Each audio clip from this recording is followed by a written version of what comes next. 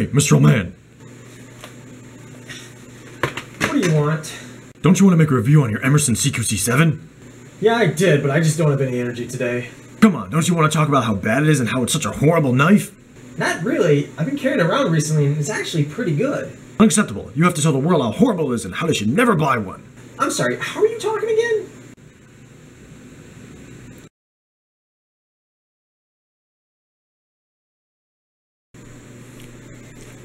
These are the lazy skits you get from me.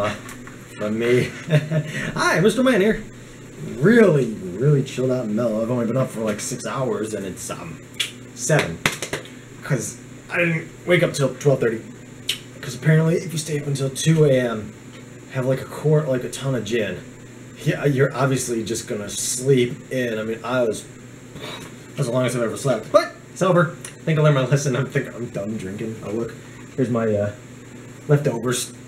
Empty bottle. Anyway, I have a product that I want to make a review on for a while. Because I was kind of divided when I first bought it.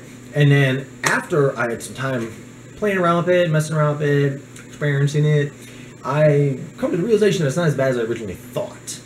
And we'll get to the reason. I'm semi-biased against this company, and it's not their fault.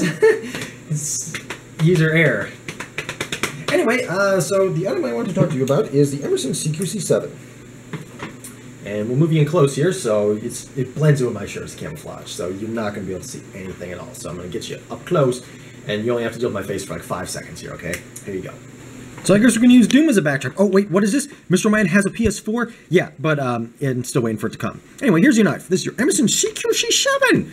Let's move Doom out of the way. This isn't going to blend in as bad as I thought. So, Emerson CQC 7. Let's go over the basics with it. You got your black handles, which are G10. Titanium liners, which are nice. It got a pretty decent heft to it. I don't remember the exact specs. You can look them up on Emerson's website. This is the waved model, which is awesome. We'll get to that in a second. Got your little lanyard loop back here for your lanyards. And here's something I really like about it. See your pivot screw? It's a flathead. See your body screws right there? Yeah, there you go. I was going to say Torx. They're not Torx. They're Phillips. See, I'm so used to using Torx and stuff on knives that having standard screws are confusing me now. I'm so confused. I believe right here, let's zoom you in right there. Those are Phillips as well for your pocket clip. And you have a one-position pocket clip. Primarily, I wish that it was left-handed as well, but it primarily has to do with your wave function. And that is your little hook right here. You get it hooked onto your pants, and it pops a knife open for you. Faster than a switchblade, legal in pretty much everywhere. Legal in everywhere. Duh. Wherever knives are legal. Let's open this up here manually. Pretty decent sized knife. I want to say a 3.5-inch blade. It's not too horribly long, but you have a chisel grind on that sucker. Right there. See it there? Can you see it? I don't know the best way to show you a chisel grind on a knife, but there you go. See your bevel right there, and you don't have a bevel there. Let's flip over here. See your blade engraving. I don't know if it's going to focus on this. You might. If it does, I'll be very surprised. It's not focusing. I don't know if I can put my hand behind it. I need a better camera. Oh my god. Nope, not going to really focus. But anyway, pretty nice blade. I love me a black tanto. I got in a discussion at work with a guy who was saying like black tantos are, I don't know, they're scary military knives. Nobody needs them. I'm like, yeah, no, that's the stuff that gets me excited. Really excited is a black tanto blade. All right, let's see how sharp this sucker is. If I can get myself a piece of sticky note here, because this is like the only thing I got hanging around. Being a, oh, this is going to be problematic. See, look at that. So that's right. And this is factory edge. Very sharp indeed. I always do the, where'd my piece of paper go? Woo! Gotta clean up after myself. It's like the only thing I do clean up after myself with. I like me a chisel grind because they are easier to sharpen. I mean, this is a factory edge, and I don't have to really sharpen my knives too often. Got fuzz on the edge there. I don't have to sharpen my knives too often because I'm not an extremely hard user on a knife. If I'm going to use a knife really hard, I'm going to use like a disposable box cutter or something because I don't like to abuse mine. I like to keep them sharp for emergencies, and your interpretation of emergency may differ from mine.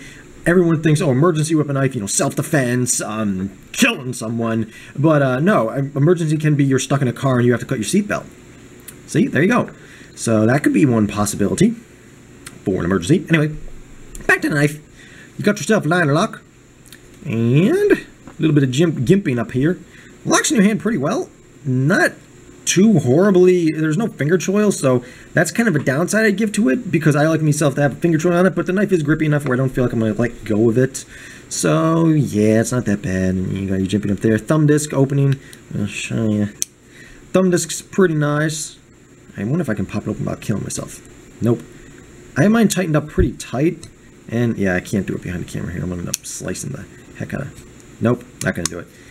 I have mine tightened up pretty tight due to the fact that I believe that the detent to keep the knife open is actually... I don't know if you can see that extra little piece in there right above my thumb. I think that's actually the detent, because once your blade goes in, the liner does not move in. See? No, wait, hang on a second. I'm sorry, it's actually farther on in the knife. There's an extra little cutout in there. It's almost impossible to see. I got fuzz in there. There we go. It's really hard to see, but I believe there is a secondary detent, and the detent is not on the liner, which is kind of odd. And that poses my issue that I had with the knife.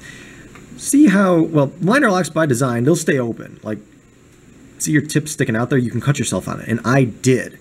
I cut myself really bad, and I will show you how I did right now. All right, you get a nice wasted crotch shot of me. Yeah, that's just what everyone wants to see right now. Look at Murder of Crows.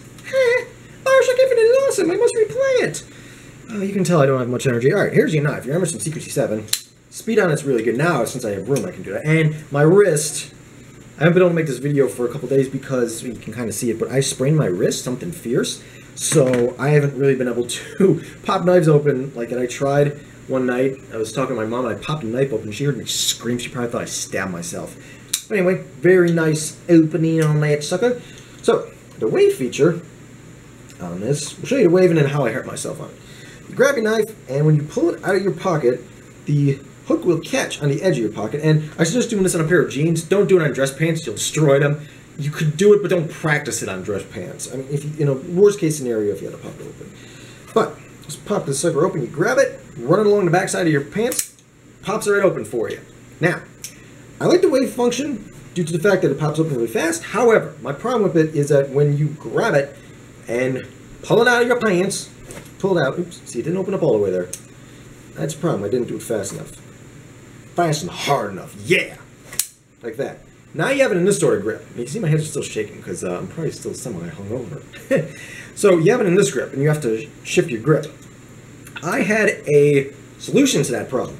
If you carry it left-handed, like this, and if you pop the knife open that way, you can go straight into reverse grip. Here's where the problem came about. Knife's clipped in your pocket like this. Blade pops open slightly. You go to reach in. Guess what happens? You cut your thumb. That's what happened to me. So I had a negative view of Emerson's because I figured, oh, the blades aren't, the retention sucks on them. But they're not that bad because actually any liner lock would have done that. When the knife's in your pocket like this, if it opens up, it's going to hit the edge of your pocket, and unless you stick your thumb behind it, you're not going to hurt yourself. So they're actually pretty safe as long as you carry them how they were designed, and don't just like leave it loosely. See, if you don't do it with the right motion, I'm not the most proficient. Actually, it's probably because I have my Plasmatic X, woo, and a crap ton of keys in my pocket. These jeans are kind of tight. There we go. And like I said, I'm not the most proficient. Sometimes give it a little twist. I suck. Nope. See, I was doing it good a minute ago, but you get the general idea. Wow, has this been the most whack? You're crooked. That's the one thing I will never get. Here's a straight camera work. Get in my pocket, you stupid set of freaking keys. Oh my god, why do we even carry you around? This has probably been the most lackluster review I have ever done. Because I'm just so low on energy right now and I really don't care. But yeah, so my PS4 is supposed to be coming tomorrow, and I gotta finish up Wolfenstein because I started playing Wolfenstein: A New Order, which is actually made by Bethesda, who made Doom, which is awesome. Wolfenstein is an awesome, fast-paced shooter. I like it. I like it. Maybe not as much as I like Metal Gear Solid 2: Sons of Liberty. I finished that last night, right before I got... and woo! Right before I did all that. actually in the middle of doing all that, and then I just stayed till 2 in the morning waiting for Wolfenstein to install. But yeah, depression will do stuff to you like that. But yeah, Metal Gear Solid 2 was awesome. I think it's probably one of the best Metal Gear games as far as story-wise, because it is such an awesome storyline. I was playing it like the last little bit of it, and it was just like, oh my god, this is so complicated, but yet it's so awesome. And I want to play Metal Gear Solid 4, but I just didn't feel like going on another Metal Gear Solid binge. But anyway, I'm gonna get out of here. I gotta work tomorrow, so I can't stay up too late. Hopefully you've... stuffy. No, that's so attractive. There goes all my female viewers. Not that any females viewed this video. But yeah, so... See, and I pulled out of my pocket and it just opened up like that. That's why you have to be careful with the weight. They can accidentally open. So be careful. But Emerson CQC 7s, I think, are awesome. 154 cm steel on the blade. I don't think I mentioned that. At least 154 cm. Should be. Maybe. Made in the USA, which is awesome. And about $170-ish. Well spent, I think, if you need a fast knife. Obviously, you can get something bigger, better, stronger for cheaper. But then again, the Emersons they do good cool factor. I mean, there's something about a black Tanto that I like me black Tanto. Let's go black, you never go back. I wouldn't know that. I never know even white. Take care.